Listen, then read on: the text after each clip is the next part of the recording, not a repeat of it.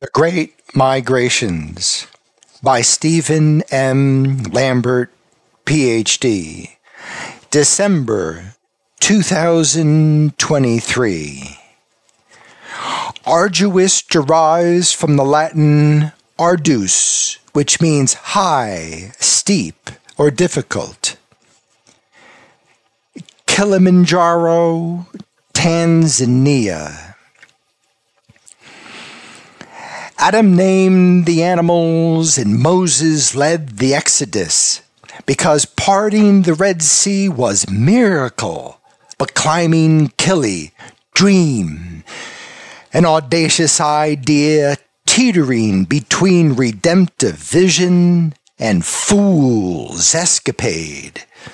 It begins with a climb through tropical forest to Big Tree Camp, across the heather and moorland of Broad Shira Plateau, over Moore Valley, up to Lava Tower, and down to our fourth camp on the fifth day, scaling Barranco Wall at sunrise, lunching midday at Karanga Huts with clouds far below, before pushing to Burafu, which means ice in Swahili, the rocky base camp at 15,330 feet. Moses had dispatched his team of 17 Kili fighters ahead to pitch tents and prepare dinner. But when we arrive at sunset, with slow, thick bodies covered in dust and heavy with exhaustion, where the smallest task summons great effort, winds lash the tents and test the ropes, forcing a scramble for balaclavas and parkas before collapsing finally onto sleeping bags. Suddenly, commotion when Moses orders his team to relocate camp to another side of the ridge protected from winds. I pull my headlamp from the rucksack, wobble between large rocks, and marvel how blue without sin touches fire and blood on the horizon.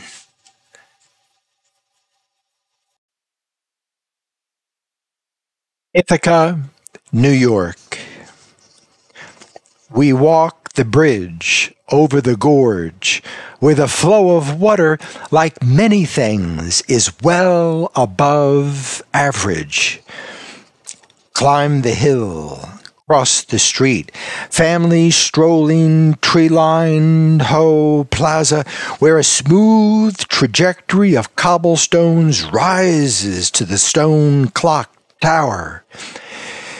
Christine tosses her hair, places right foot forward, lowers chin, tilting head slightly, and smiles with a confidence that 4 long, hard years in one of the university's most rigorous majors engenders.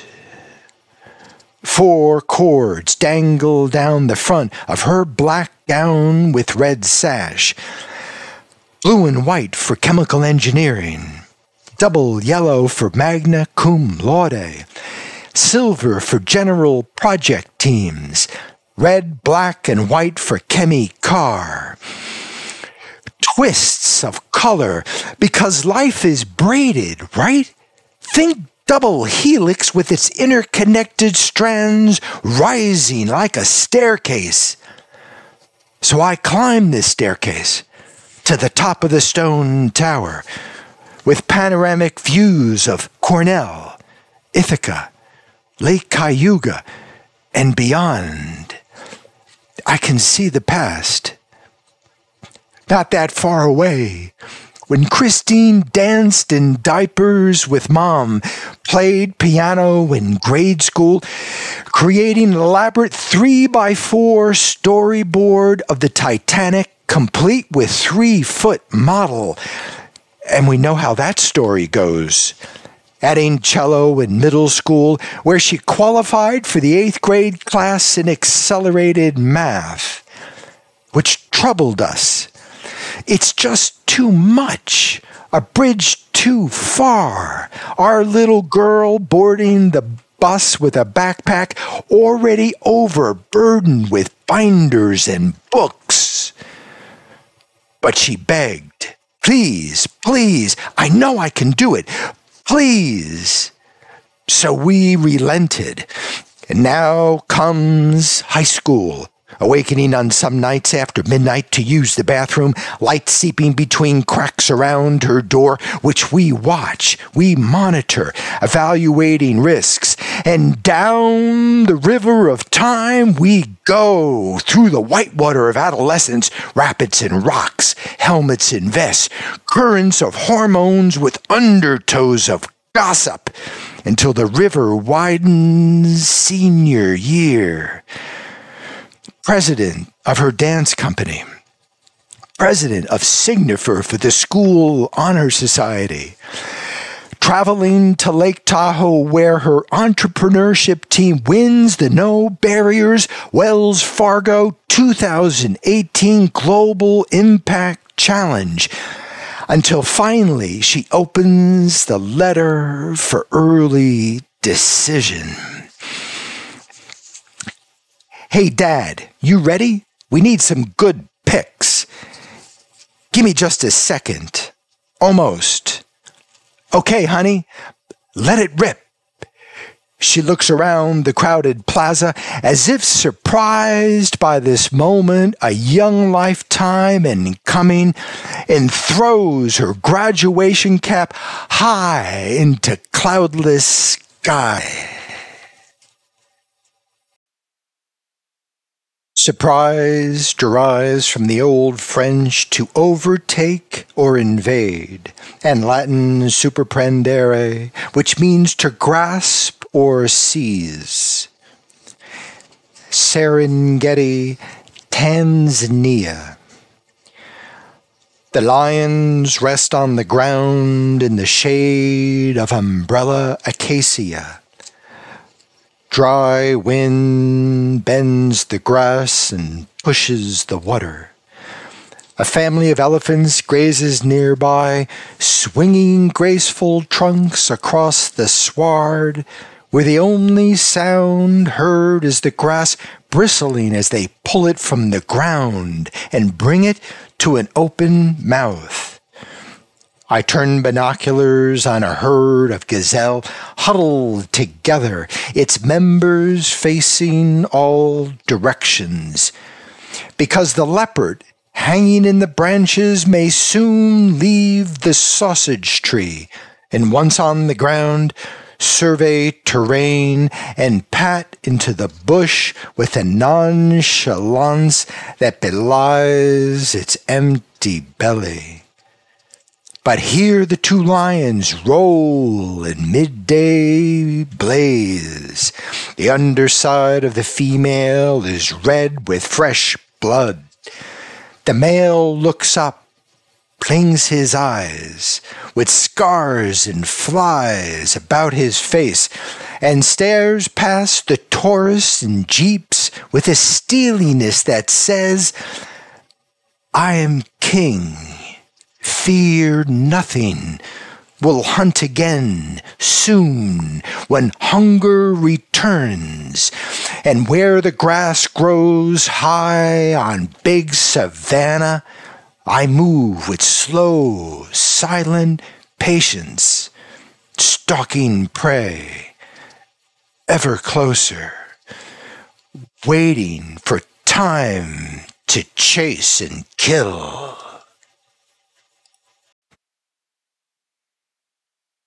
Hastings on Hudson, New York. We know teachers touch the future. Michael was a sophomore in high school when his teacher showed slides for Peace Corps service in Nepal. Christine's connection with the chemistry teacher helped her score 100% on the Regents. My thesis advisor explored how the Roman philosopher Quintilian understood the orator as a good man skilled in speaking, where the requisite for mastering skill is goodness. Something I contemplate 4 decades later as our republic falters in its climb. Yet, sometimes the future also touches teachers. Ava was studying education in college when 2 things converged. The government passed legislation in 1975 mandating public education for all handicapped children, and then attracted teachers of special education by forgiving their student loans. Born a teacher, she couldn't wait to get her own class. Now standing at the podium under the large white tent on the golf course 41 years later, she describes how dresses and pumps gave way to pants and flats, Chevys to BMWs, and chalkboards to smartboards, all the time figuring out how the kids think, breaking down curriculum, daily focus, relentless attention, small manageable steps with accountability.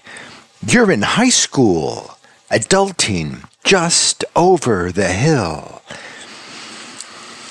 And in private conversation, stories about parents who blame teachers, administrators who soft shoe hard issues, and colleagues who resemble all the animals in a circus, like any workplace. Describing the acronyms for regulations tumbling from Albany this warm June day, she breaks into rap with its slanted rhythms and percussive language, and surprised colleagues applaud. But the stories with the greatest gravitational tug on her heart always featured kids, the surprising things they said, flashes of uncorrupted spirit, tender moments of vulnerability, small flames of talent that could light their way, the promise of things to come. How many thousands did you teach? How many hundreds did you reach? How many did you redirect at the crossroads of a delicate age that leads to a different place a lifetime later?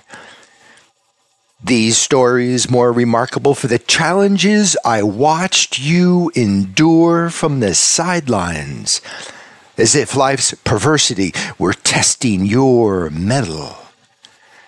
But you excelled, my love, and leave the field of play triumphant. Your passion, grit, and grace with teaching, a legacy for living that inspires. And if words be true, when teachers breathe in this way, now comes the future.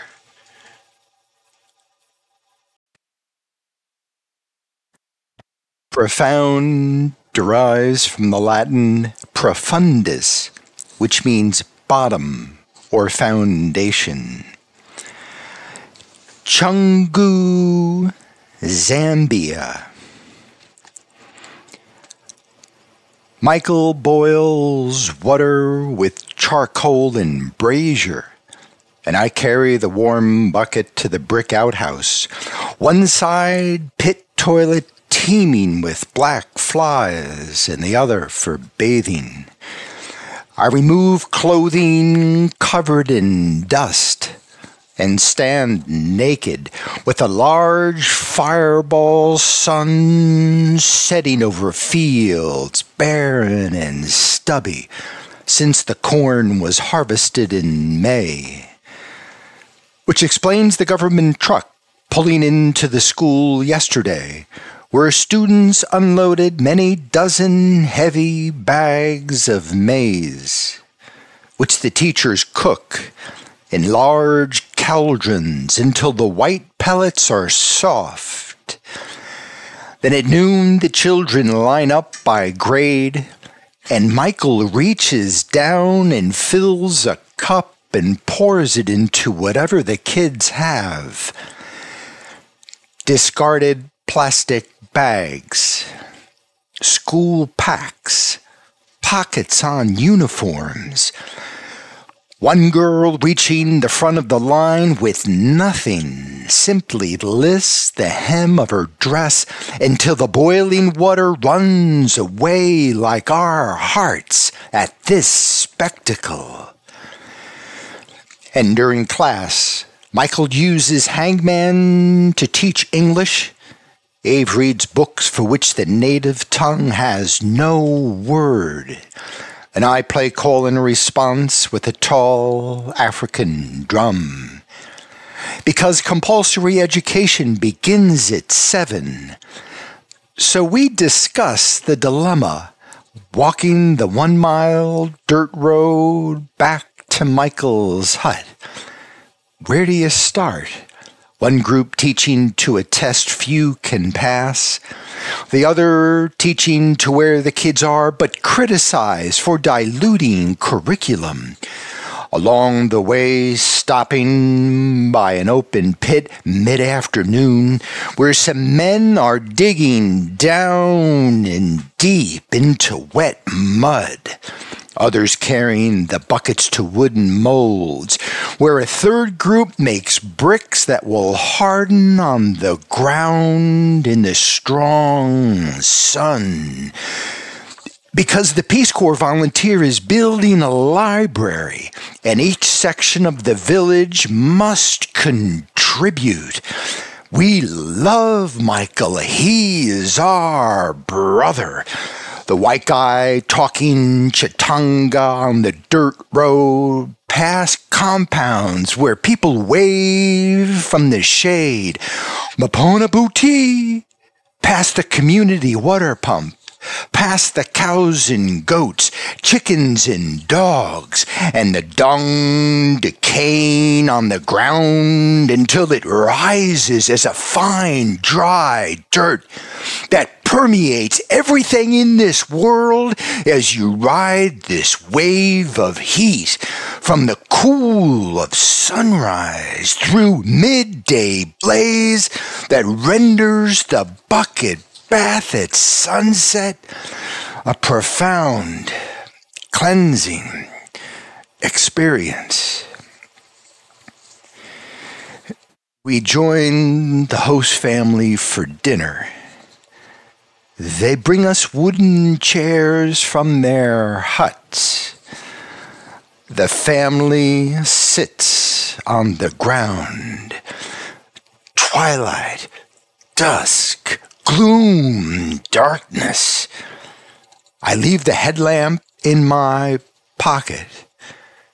Michael whispers that your eyes adjust. Never in all my life have I enjoyed food with such absence of all things material. I lean back in my chair. The Milky Way swishes in a sky of luminous stars. Before moon breaks horizon, I am weary, with hollow bones from 4 weeks of travel. Yes, and do not expect to sleep well besides my wife in the tiny bed with sandy blankets and mosquito netting, but somehow feel elevated and alive. And my God, heaven. Just never seen so much burning light.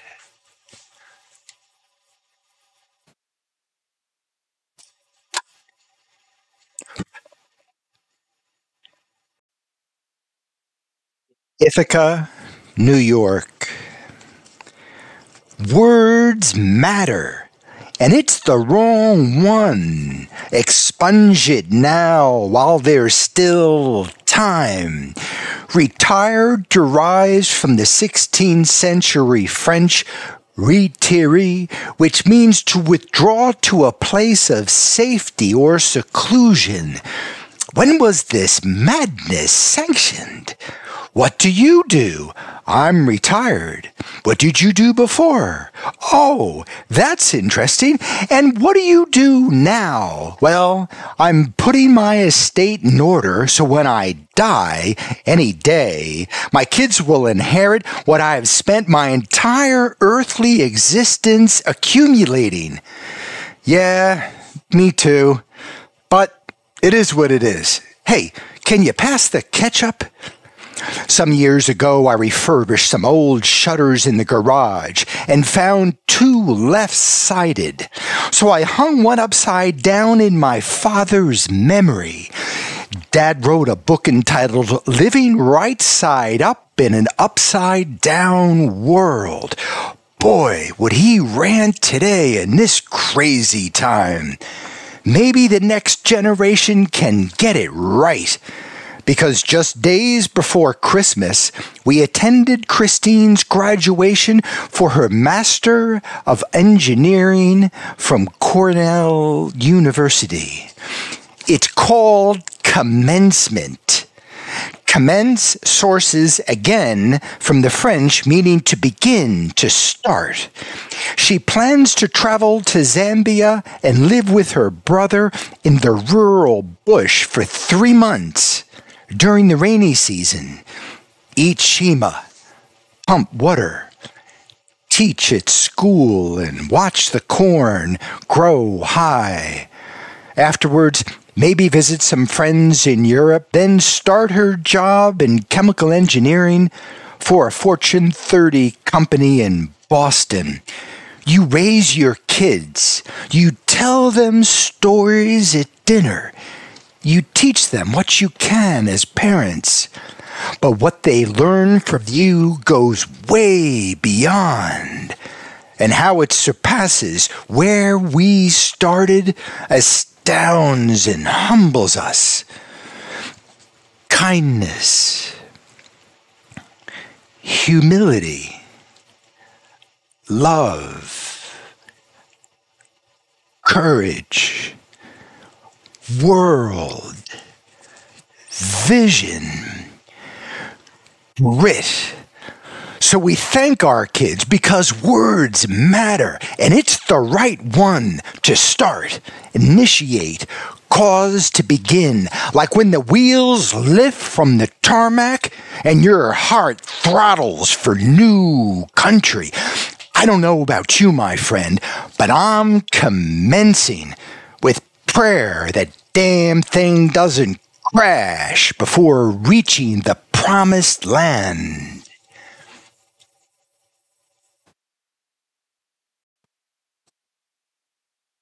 Kilimanjaro, Tanzania.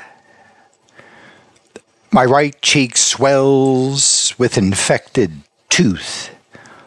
Lower lip dark red, white and scabby from sun poisoning. Days of constipation. And I didn't sleep again last night. I'm a graveyard with tombstones. By any calculation, should be dead. Maybe I am, and this is afterlife. Because I was fully dressed in layers when the Kili fighter came to my tent with his headlamp at 3:30. Stop thinking. Bad idea. Filter any logic. Nothing makes sense. Got no business climbing 19,341 feet. Disabused about aging. On my knees at 65. Too late now, Charlie. Just going to dig. Whatever hard becomes, don't give a shit. Days past exhausted, just going to dig. As far as I have to go, not stopping. No way, man. Whatever it takes. Crawling inside, along the edge. Don't even know how deep it goes. Hope I don't find out. Outside my tent, I see the headlamp of hikers who left at midnight, several thousand feet above our camp. A vertical line of light along an ominous black ridge. Poly, slowly, Moses sets the pace. Mama Simba next, then Papa Simba, Christine and Michael, Logan, and 2 other Kili fighters behind. Arctic cold and terminal dark. Only thing illuminated in my tiny circle of light is Abe's boot shuffling volcanic ash. One step, then another. Air's thin, pulse high, breathing fast. Reptilian brain pump thy animal heart.